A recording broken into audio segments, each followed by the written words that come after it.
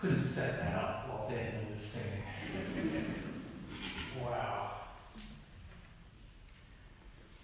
Several years ago, my friend and colleague, the fantastic Unitarian Universalist minister, Reverend Kendall Gibbons, created a list of what she called the 12 characteristics of spiritual maturity. The 12 characteristics of spiritual maturity. Isn't that interesting? And one of the 12 characteristics was this. According to Reverend Gibbons, spiritually mature people are attracted to justice, mercy, and beauty. According to Reverend Gibbons, spiritually mature people are attracted to justice, to mercy, and to beauty. It seems to me that Unitarian Universalism, on the whole, does a pretty good job of being attracted to justice. That's something that our faith tradition seems to do really well at. Justice is something we emphasize and celebrate. In terms of mercy, I think this faith tradition has a lot going for it in that area as well. Mercy, I believe, is honored within our tradition. Don't get me wrong, I'm not claiming perfection or enlightenment, but it does seem to me that on the whole, Unitarian Universalism does place a strong emphasis on justice and does emphasize mercy. But this morning, what I'd like to do is to consider the third part of one of those 12 characteristics of spiritual maturity. I want to talk about beauty and attraction to beauty. I want to talk about the connection between beauty and religion, generally, but also specific to Unitarian Universalism. And maybe, depending on how the sermon goes, I will talk about my brief career as a model. You learn something about me every Sunday, don't you?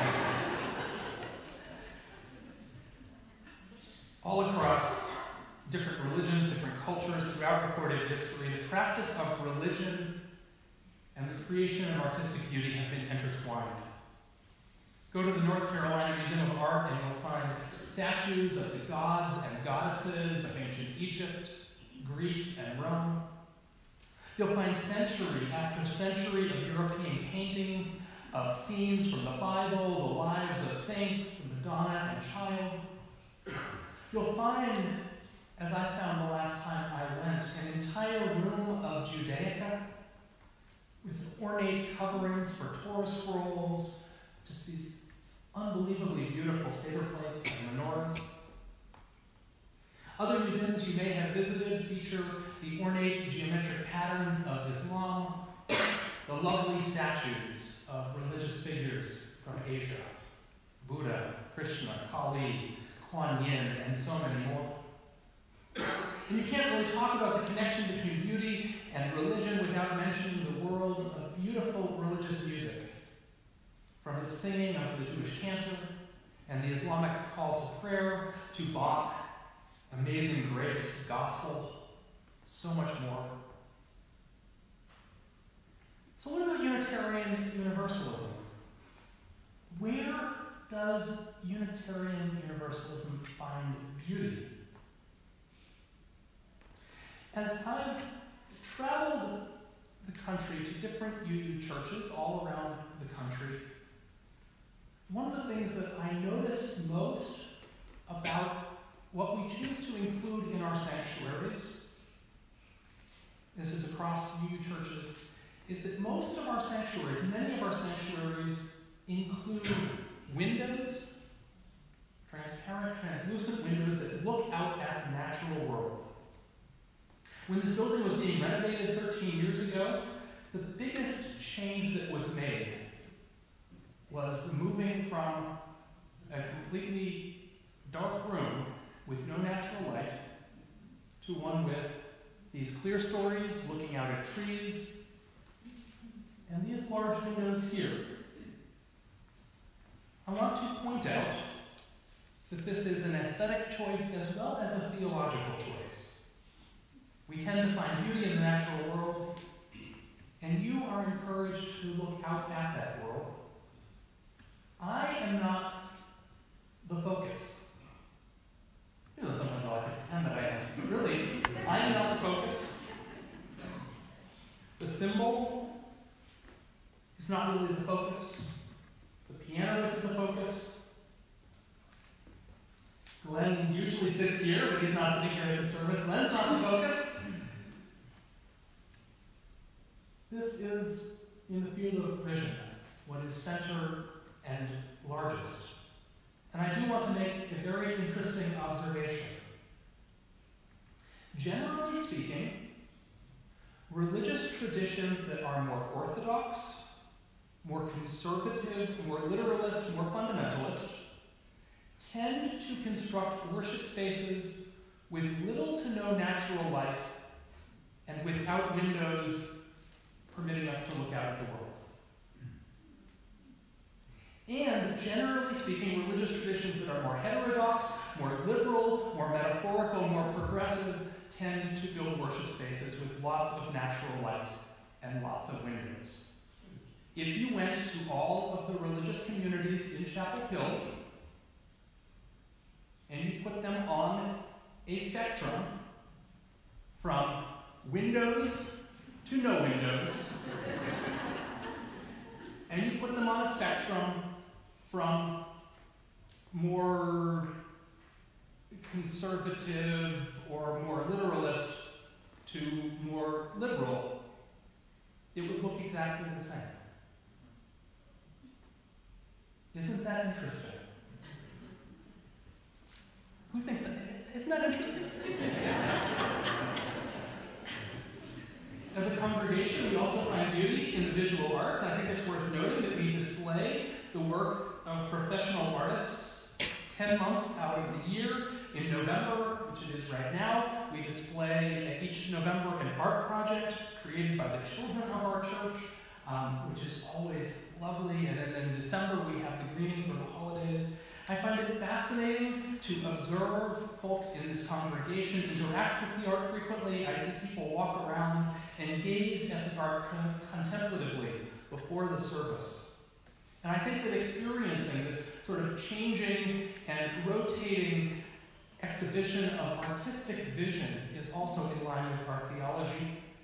We are the church that finds beauty through windows that look out at the natural world, and we are the church that encounters beauty by considering a diversity of artistic visions.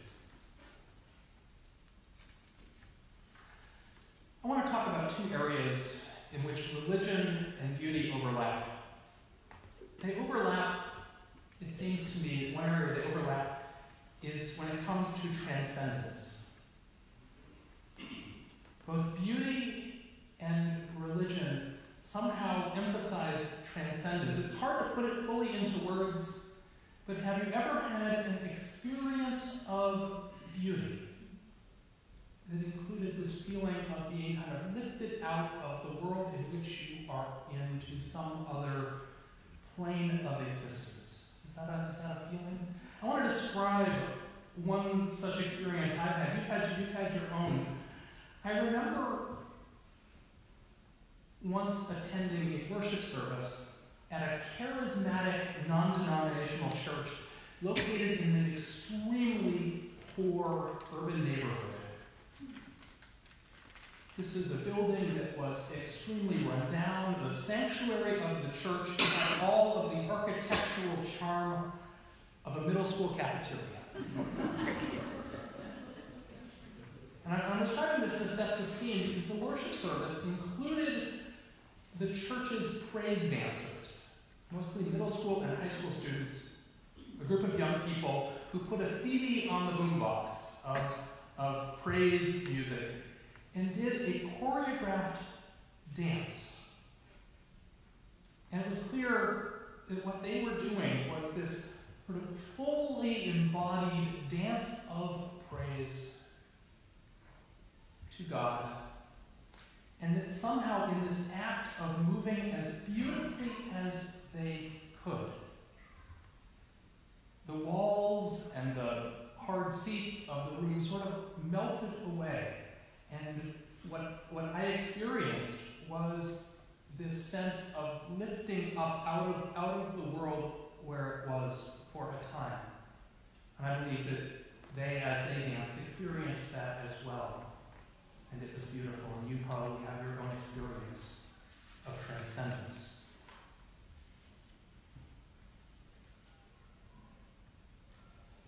And there's a related, somewhat similar way in which religion and beauty are linked. Philosophers, it turns out, who write about beauty, comment on how beauty has the effect of taking us out of ourselves. Elaine Scarry writes, "At the moment we see something beautiful, we undergo a radical decentering."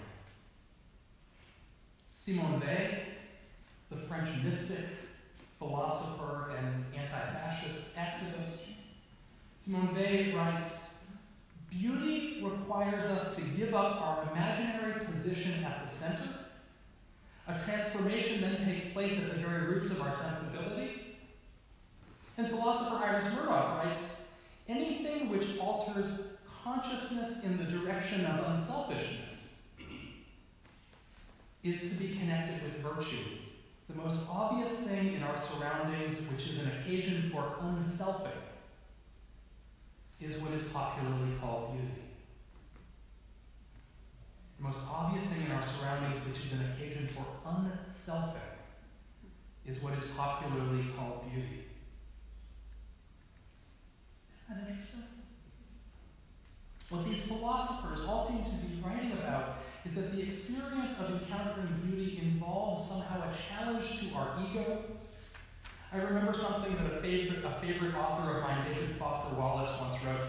He wrote, "Everything in my own immediate experience supports my deep belief that I am the absolute center of the universe."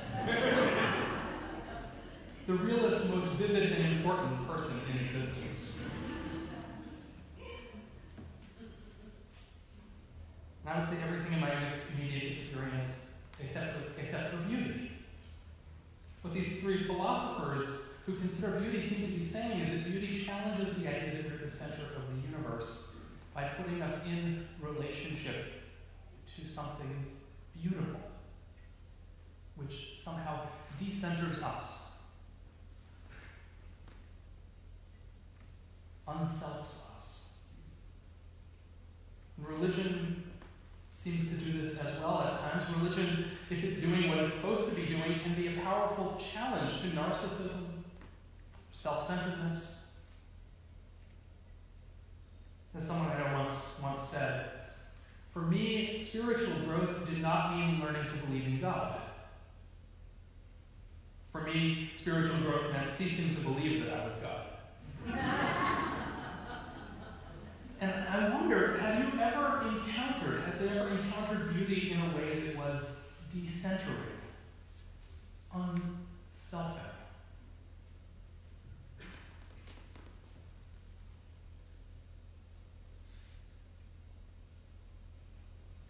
I want to take things in somewhat of a different direction now and consider some of, in fact, the challenges and criticisms and concerns that are leveled against considerations of beauty. Kendall Gibbons, remember, writes that a characteristic of spiritual maturity is being attracted to justice, attracted to mercy, and attracted to beauty. And we might ask, are those three things alike? Are they of the same? Are they equally important? Is saying I'm attracted to justice and I'm committed to creating more justice, or saying I'm attracted to mercy and I'm committed to creating more mercy, sort of the same on a value level as saying I'm attracted to beauty and committed to creating it? I don't have an answer to that question, but I think it's an important question to pose, as philosophers have through the ages. Leo Tolstoy wrote an entire book weighing ethics against aesthetics, the good and the beautiful. Tolstoy comes at the end of this book. Is called What is Art? And I'll give you a spoiler alert. he actually comes down on the side of the ethical. He argues that art exists for the purpose of inspiring emotions that generate ethical conduct. And to the extent that any art does not inspire emotions that lead to ethical conduct, it should not be considered art. I don't necessarily agree with him, but that's a provocative statement. But there are other criticisms of beauty as well. The biggest challenge when we talk about beauty is not the beauty of an idea of God, the beauty of a piece of painting, the beauty of a sculpture, the beauty of nature. The biggest challenge seems to me to be, how do we talk about human beauty? If spiritual maturity means that we're attracted to beauty, beauty in nature, beauty in art, beautiful ideas, does it follow that attraction to visually attractive people is a sign of spiritual maturity? and I say that in such a way that generates a laugh, but philosophers have actually been confounded by this problem. Because, let's face it, there is a real and present lookism, if I can coin a phrase, that is present in human society, in which those who happen to come closest to these societal ideals of human beauty are often worshipped and held to be good. And those who find themselves far away from societal standards of beauty are often treated as less than human, on account of size or body type, health condition, or whatever. Think of the movie The Elephant Man.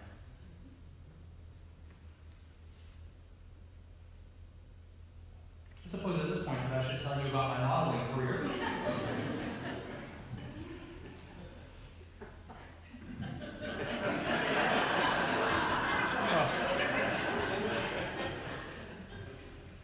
It's not a long story. So when I was in college, some friends and I decided to answer an ad that was looking for male models for a clothing line. So we showed up, and I got the job. And my friends didn't, and there was some teasing involved in this. So I show up for the shoot, and in total, there were 6 models cast for the photo shoot. And the people organizing said, all right, here's how we're doing it. 3 of you are going to be the principals in the foreground. We're going to pay you $100 an hour. And 3 of you are the extras. You're going to be in the background, and we're going to pay you $50 an hour. And then they, principal, extra, and I was an extra. And I went in that moment from feeling like, I was kind of excited at this call, to like, wow, all right, you're worth twice what I am, because of no other, category than this photographer's idea of who is beauty. On the one hand, it was nice money. On the other hand, it was disconcerting to be told that the way he looks makes him worth more. And that's the story of my modeling career. But if I can take this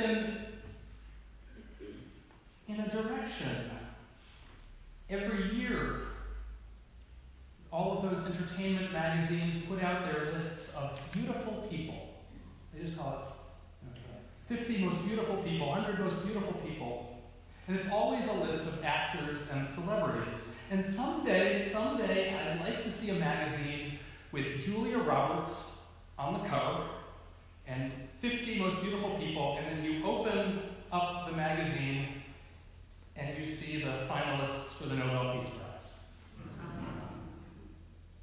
Or you open the magazine and it's the staff of the Weinberger Cancer Center. Or you open the magazine and it's kindergarten teachers of America.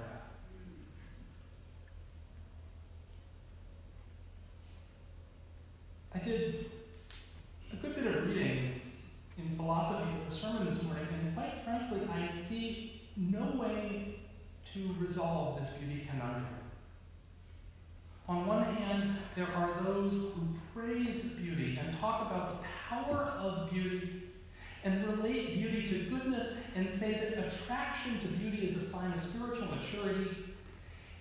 And we can all testify of having powerful experiences of beauty in which we're inspired and experience transcendence and are decentered and unselfed. And we want to praise those who, like Daniel and Debbie and Glenn, share their gifts of beauty with the world. And then, on the other hand, when the category of beauty, of aesthetics, is extended to human bodies, these judgments about beauty become problematic, unhelpful, and damaging. And I see no way to resolve that struggle. It just is. I can leave you with this thought. Elaine Scarry wrote a beautiful book in defense of beauty entitled On Beauty and Being Just. Isn't that a great title? On Beauty and Being Just. In it, she makes a case for beauty. I enjoyed the book. And here's the thought that she moves with. She says that there's an old-fashioned word for attractiveness in the old-fashioned that's called being fair.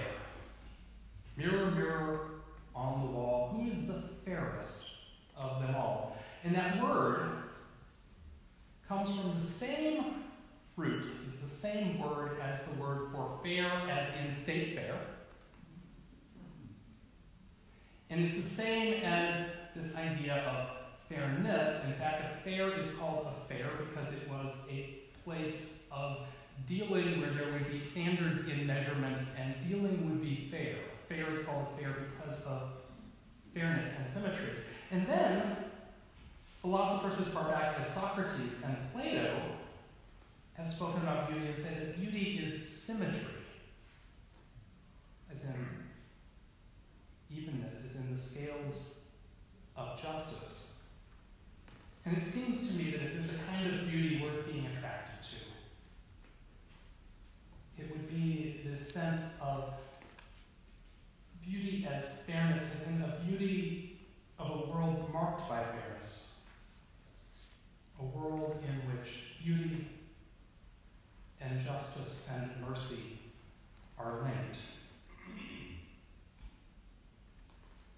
Elaine Scarry ends her book with a thought exercise. She asks people of our world to imagine a world 100 years hence, and to imagine that 100 years hence people look back at us and they could describe us in one of two ways. Either that was a people who appreciated beauty,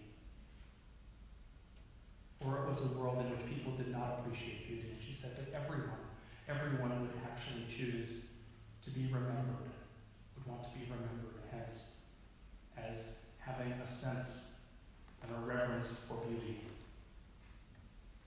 So that is the kind of beauty worth being attracted to, a world marked by fairness, a world in which beauty and mercy and justice are linked. And it's in that spirit that I've chosen our closing hymn for the morning. I thought about the fair and about those streamers and bandanas, and I thought, let's sing De Colores. And so we're going to sing all four verses. We're going to sing the first three in English, and that final verse in Spanish. So once we get the rhythm going, then we'll really knock it out with our best Spanish. And invite you to rise in body or spirit and sing this song that I think is a song about beauty.